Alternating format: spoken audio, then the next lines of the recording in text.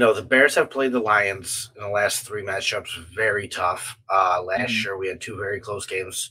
And even this last game was a very close game. If we didn't collapse at the end of the game, we could have pulled off a win against the division leader. And so with this upcoming matchup against the Lions, what is your prediction? There's a little chance, but it's not super likely that the Bears win.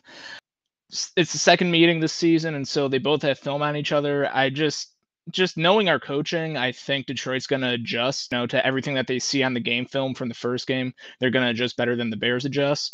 But I'm open to being pleasantly surprised. The thing is, I do give a lot of slack to the coaching staff and the players because it's a lot of these coaches' first stints in their respective position too. It's not just the players that needed to learn how to win; it's these coaches too. And Getsy, I feel like he might be a little deficient in the play calling and overall game plan. And so, I'm seeing if these coaches grow, if they learn from their mistakes as much as the players. So I'm interested in the game.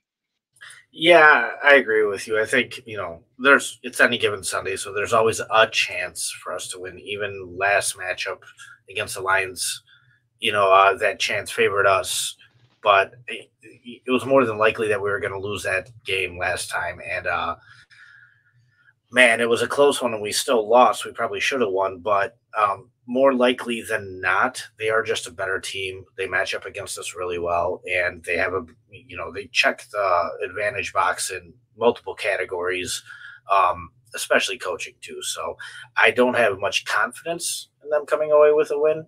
However, like you said, I wouldn't be surprised necessarily if they did. Last week they kind of got right again, but I don't trust Goff at all. I could see him having another sloppy game, and that team's really good because they find a way to bail each other out. Good teams find ways to win, and the Lions have found multiple ways to win. So Frank Ragnow and Ali McNeil, they're both injuries from the game on Sunday, and those are two stalwarts on their team on the offensive and defensive sides of the ball, respectively.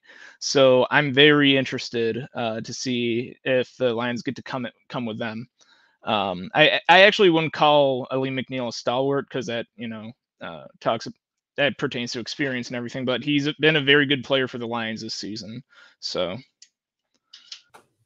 I think the way they're going to beat us is going to be the obvious way. I think we had trouble stopping Amon-Ra St. Brown.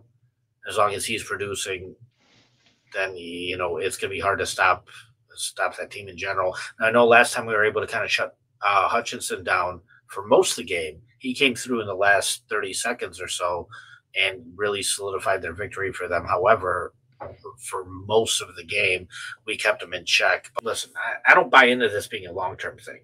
I'm actually more afraid of the Packers being good long-term more than I am of the Lions. Yeah, I know, right? Isn't that crazy? Yeah. Especially with them being such a young team, but they're constantly showing that they're taking steps forward, whereas the Lions, I think, are a flash in the pan, and I think they got a window this year. They might have a window next year, but I'm not super bought into the fact that it's going to last longer than that.